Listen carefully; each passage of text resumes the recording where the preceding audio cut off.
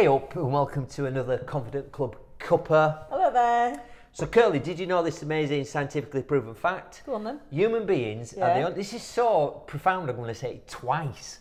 Human beings are the only creatures who cannot tell the difference between something they vividly imagine and reality. Say that again, Steve. I said I would. Yeah. Human beings are the only creatures, maybe the odd dolphin, who cannot tell the difference between something they vividly imagine and reality.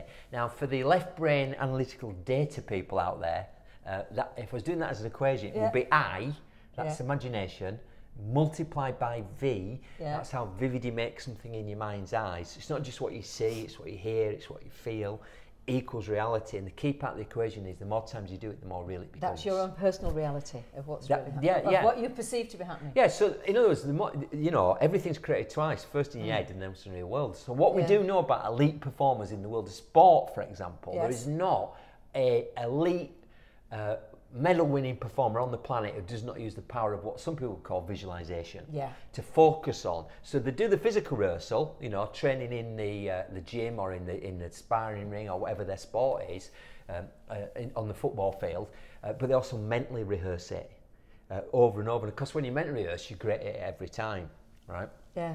And what that allows them to do is to do something for the first time as if they've done it for 1,000 times.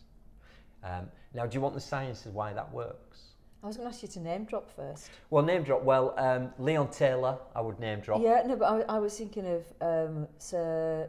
Oh, Sir Steve Redgrave. Steve Redgrave. Well, both those people, right? Sir Steve Redgrave. Tell everybody what Steve Redgrave told you. Well, he's won, if you don't know, Steve Redgrave has won 5 gold medals in consecutive Olympics, so I can't do the maths, but that's a lot of years. So it's awesome, right? So and I said, I'm always banging on about Sir Steve, about how we should, people in business should use I times V equals I, you know, imagination times how vivid you make something equals reality. What would you tell them? What did he say? He said, I'd tell them I spent as much, if perhaps more time, training in my head than I ever did sat in a boat. It's good enough for him. It's good enough for me. He did, yeah. So, but there's a problem. Final thing with this, there's a problem with this. So it's a brilliant skill. If you may already visualise, great. The problem most people have when it comes to, say, confidence and when it comes to presentations in particular, is they use that wonderful ability that humans have to do worry.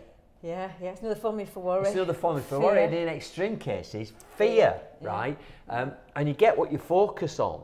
So just like we said in another couple, notice what you're saying to yourself. You've got to notice what you're seeing and hearing and feeling. Is it helpful? Are you seeing yourself doing a brilliant job when you're on stage or when you're going for that job interview or taking that driving test? Or are you doing worry? And you'll get what you focus on. So focus on the right thing. That's right. I'll see you there. Bye.